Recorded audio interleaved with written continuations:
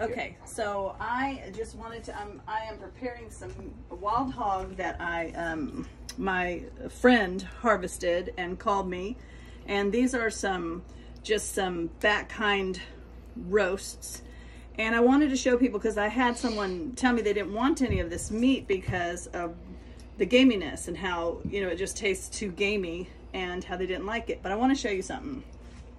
There's a tendon, which I cut out, but there's a tendon here in the leg, and I want to show you what this gland looks like.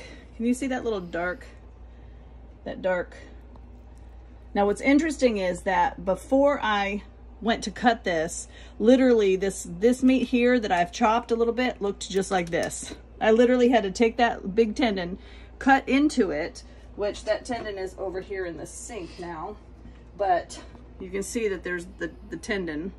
Anyway, as I cut that away and I was cutting up, I got to this nodule. I want to show it to you in another one. And this one I didn't actually have to cut, but as I was flopping it around and cleaning it, there we go, right there. I don't know if you can get a good look at that dark nodule. Can you get on it for a second, Cave, and leave it there for a minute? Like, just leave it there. Hold still and just leave it there for a second. See that? Okay, that is a gland that gives off a nasty musky smell. And what you want to do is you want to make sure that you take your knife and cut that gland off. I want to show you one more over here. Come over here, Kate. As I was cutting, now here's the leg, here's the joint, there's the big joint right there. So here's the leg where the big white tendon comes and goes down in here, and I looked and I couldn't find a lymph node, and I was like, "How, that's weird," because see, here's my white tendon. All right, there's my little tendon that I kind of teased out of there. But as I was looking, I just was like, well, I'm just gonna kind of cut up in here and make sure. And sure enough, you see that nodule right there? Can you show that?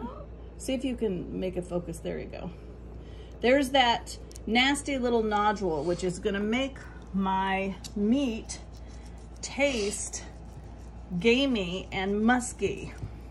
So I'm just wanting to show people, my friends, that this is a little tiny one, maybe even an extra one, but it's like a little alien egg. Yeah. So all I'm doing is showing you guys how to get those. As you see, I had to cut up in there a little bit and get that. So you wanna check it out, make sure that those glands are gone so that your meat tastes good.